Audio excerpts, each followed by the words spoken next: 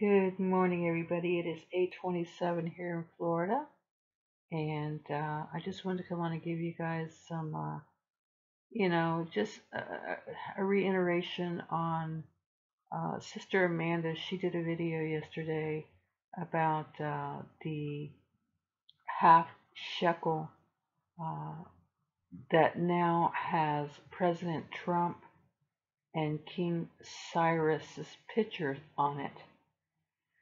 And it also has the declaration of the Balfour.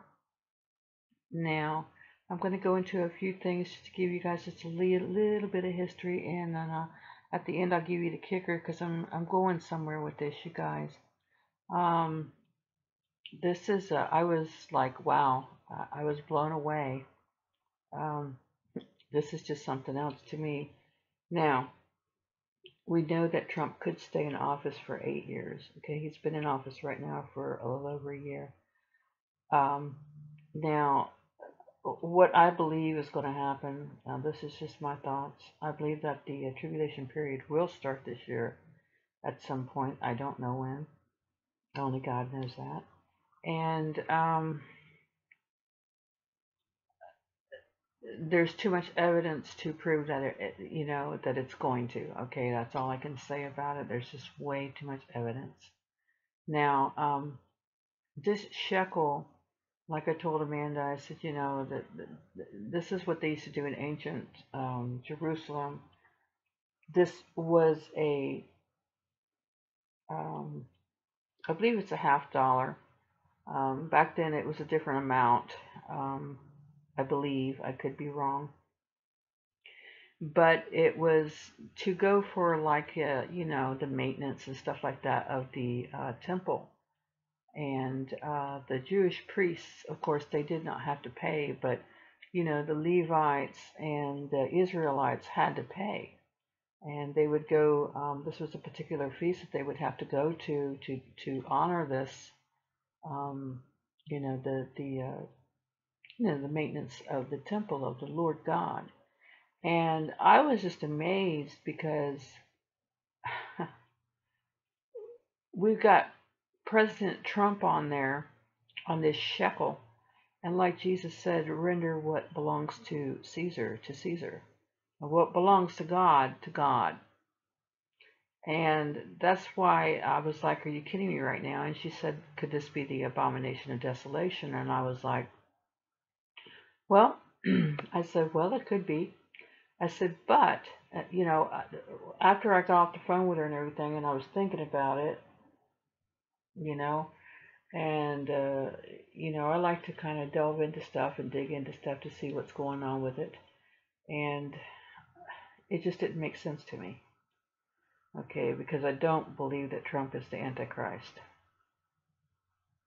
Now, I'm not going to say who I believe it is, but it's pretty well known. I'll just say that. I believe that Obama could be. I'll just put it out there like that. Okay, you guys.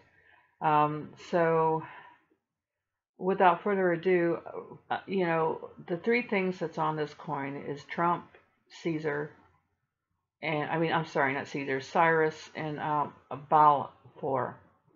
Now, I'm going to read to you what the Balfour is. We already talked about what the shekel is for. Excuse me, guys, because a couple things here.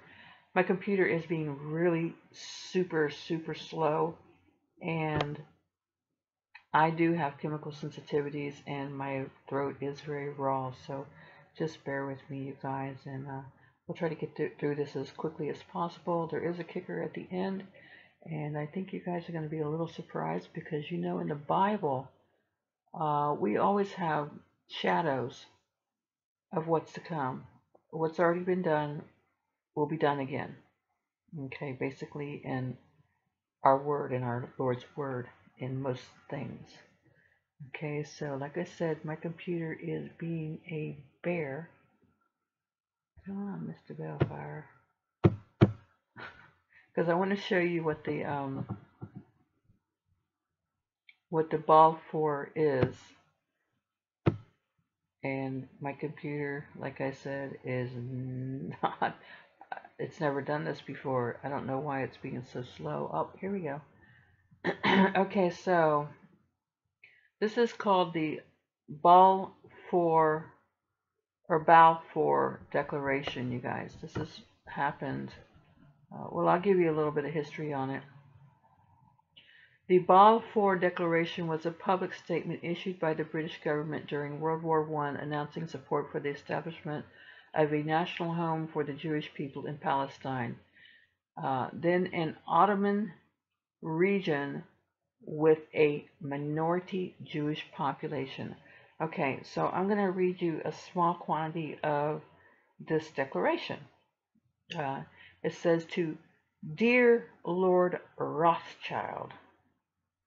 Okay, so we know who the Rothschilds are, and I don't need to go into that any more than what I'm saying here, because I know you guys are very intelligent on most of this kind of stuff. Anyways, it says, Dear Lord Rothschild, I have much pleasure in conveying to you, on behalf of His Majesty's government, this following declaration of sympathy with Jewish Zionists' aspiration, which has been submitted to and approved by the cabinet.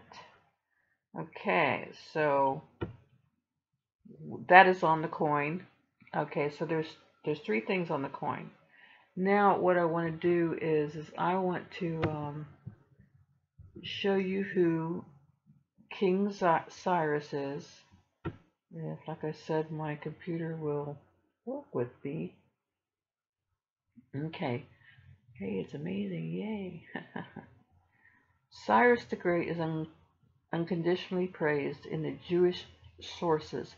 It is likely that after the Persian conquest of Babylon, Cyrus had commenced his relationship with the Jewish leaders in exile, and that he later was considered as anointed by God. The Hebrew Bible states that Cyrus issued the decree of liberation to the Jews. He's kind of a savior to them back then, you guys, okay? Cyrus's edict for the rebuilding of the temple in Jerusalem marked a great epoch in the history of the Jewish people, according to Ezra 4:1-6. The enemies of Judah and Benjamin asked to help build the temple, and when this was denied, hired counselors to frustrate the people of Judah from completing the rebuilding throughout the reign of Cyrus, Xerxes, and Artaxerxes until the reign of Darius. Okay, and I'll go on here real quick. The work recommended under the exhortations of the prophets, and when the authorities asked the Jews what right they had to build a temple, they referred to the decree of Cyrus. Darius II, who was then reigning, caused a search for this alleged decree to be made, and it was found in the archives of Ecbatana, whereupon Darius reaffirmed the decree, and the work proceeded to its triumphant close. Now, as you can see, Cyrus, he was well loved by the Israelites, okay? And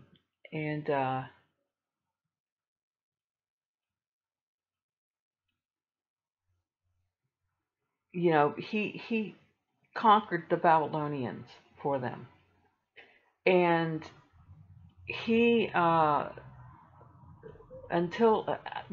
after him, after Cyrus, came Darius, okay? And Darius, you know, he made a search for this alleged decree, and he found it, and he resumed the building, okay, of the temple. Okay, so we have Cyrus that started it, and we have Darius that finished it. Okay, so let's take a little look-see at Darius. and who he is. Hold on, you guys. Like I said, my computer is being a bear. Come on, Mr. Computer. Work with me. Work with me. Okay, Darius the Mede is mentioned in the book of Daniel as king of Babylon between Belshazzar and Cyrus the Great. But, okay, so I'll just stop there. Okay, so Cyrus started it and Darius finished it. So what I'm proposing here, this is the kicker, you guys. What I'm proposing here is that Trump, he's on this coin with Cyrus, okay? And with the, the Rothschilds, the Balfour Declaration, which is just blowing me away here. And the reason why Trump is on there is because he has proclaimed that, Jerusalem is the capital of Israel. The reason why Cyrus is on there is because, he also, he conquered the Babylonians for the Jewish people. And he became kind of like a savior to them, okay? Now, the Balfour was another thing. It was a decree that also put them in their homeland. But the big kicker here is that Darius, not Cyrus, but Darius was the one that completed it. Now, like I said before, I don't believe that Trump, he might start the building of it, he might start the funding of it, but there's going to be somebody come on the scene here, okay, that is going to actually be the abomination. And he's going to stop those animal sacrifices. Now, this is in the Bible, okay? This is actual scripture. So I just wanted to share this with you guys and let you take a little look-see so you guys can figure out what's going on with the whole situation here.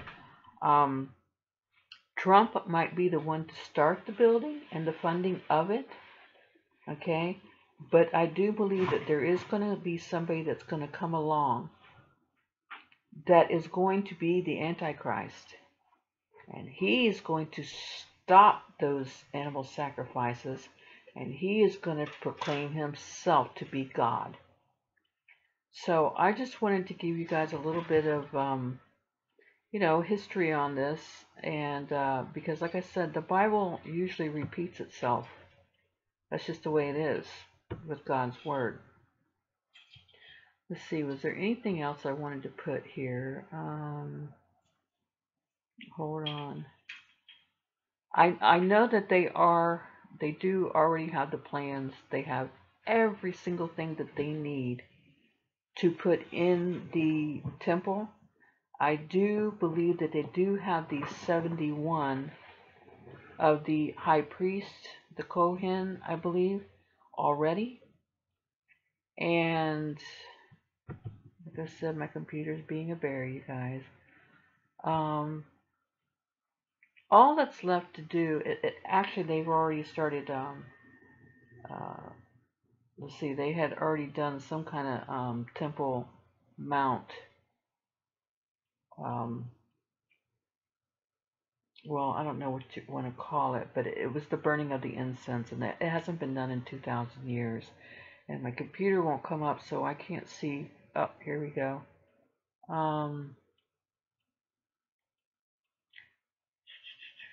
Let's see here.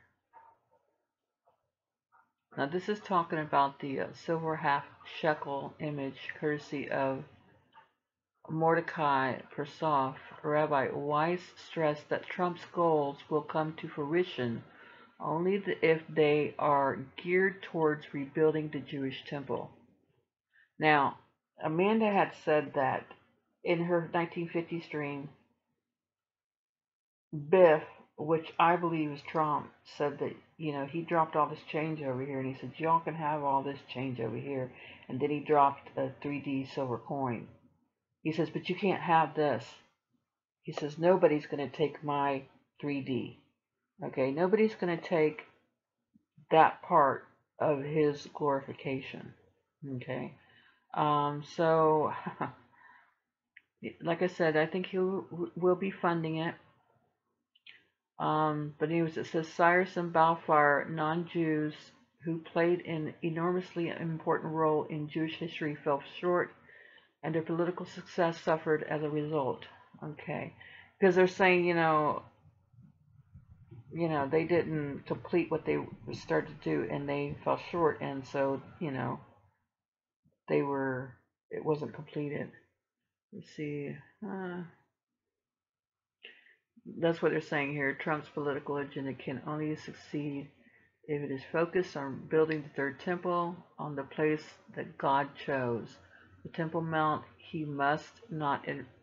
Oh, see, there am I.